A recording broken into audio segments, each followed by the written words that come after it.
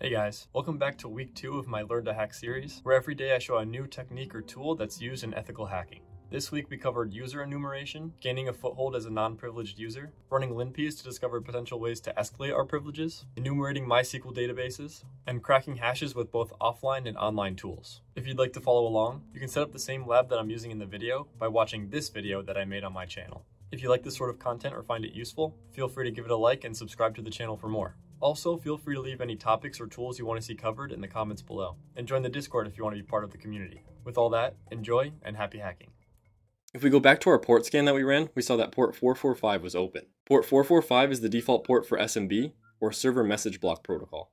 This is the protocol primarily used by Windows systems for file and printer sharing, along with a few other things, but can also be set up on Linux hosts through services like Samba, which is the case here. Nmap has a great script that we can use against the SMB protocol to determine what users exist on the target. The command is sudo nmap-p445-script equals smb-enum-users.nse, and then the IP address of our remote server. After the command runs, we'll see the results of every user it could find on the target system. Some interesting results are klog, msfadmin, which we use to administer the Metasploitable 2 server, MySQL, Postgre, this generic service account, Tomcat55, and this generic user account as well. Knowing what users exist on a server can be helpful in determining the services running on that server if we see specific service accounts. It can also give us potential usernames to target in social engineering attacks, as well as potentially brute forcing their login credentials for access into the system. Now that we have some user accounts, we can run some password attacks in the background against a user account to try and brute force our way in. A password attack that uses a list of common passwords is known as a dictionary attack.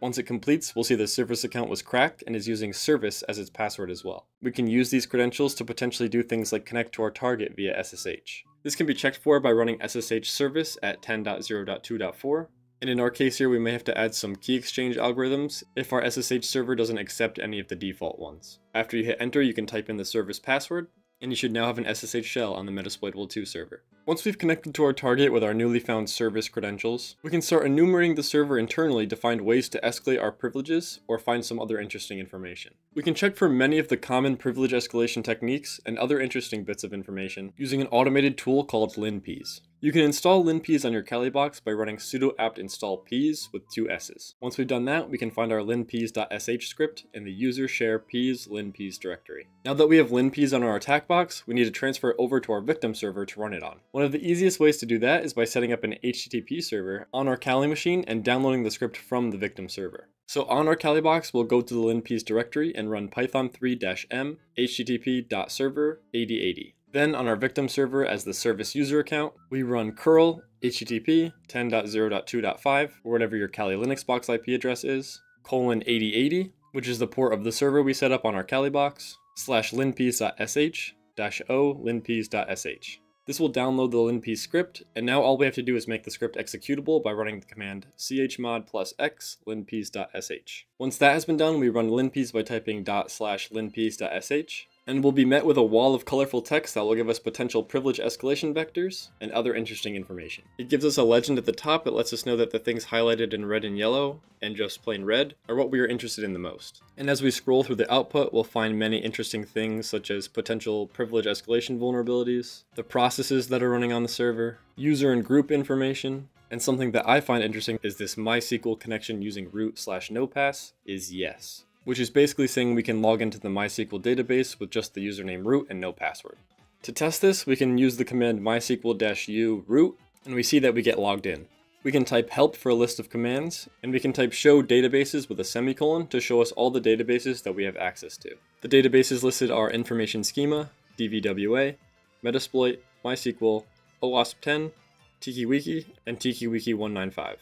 Now that we have a list of databases, we can set our current database to the one that we want to look at by typing use and then the name of the database. For this example, we're going to be looking at the DVWA database, so we will type use DVWA. Now to list all of the tables in that DVWA database, we can type show tables with a semicolon. Here we see there are 2 tables called guestbook and users. The users table sounds pretty interesting, so we'll display everything in that table by doing a select star from users. This outputted the whole users table, and we can see that we have several MD5 password hashes for different users in the DVWA application that we can try to crack. We can try to crack these password hashes to uncover their plaintext password by using a tool called Hashcat. We can copy the hashes that we found into a file or test them one at a time on the command line. But before we start typing our command, we need to know that Hashcat has several different modes depending on the type of hash that we're trying to crack. We can take a look at these modes and an example for each one on the official Hashcat website under example hashes. Since we're dealing with MD5 hashes, we will be using mode 0. So the command to crack an MD5 hash would be hashcat-m0, or hash string in double quotes, and then the word list we want to use to try and crack it. In this case, I'm going to use rocku.txt again. Once we hit enter, Hashcat will run, and we'll see that Hashcat cracked the password for the admin user, and that the plaintext password was password. Feel free to try and break any of the other hashes that we found in the MySQL database, and let me know what you found. I showed you how to crack hashes with Hashcat, which will be your primary way to crack hashes during CTFs and assessments, but for some of the easier hashes, we could also try to quickly throw them into Crackstation and see if they crack. Crackstation.net is a website that uses a massive lookup table to crack password hashes for you online. Crackstation supports many different hash types including NTLM, MD5, SHA-256, and many more.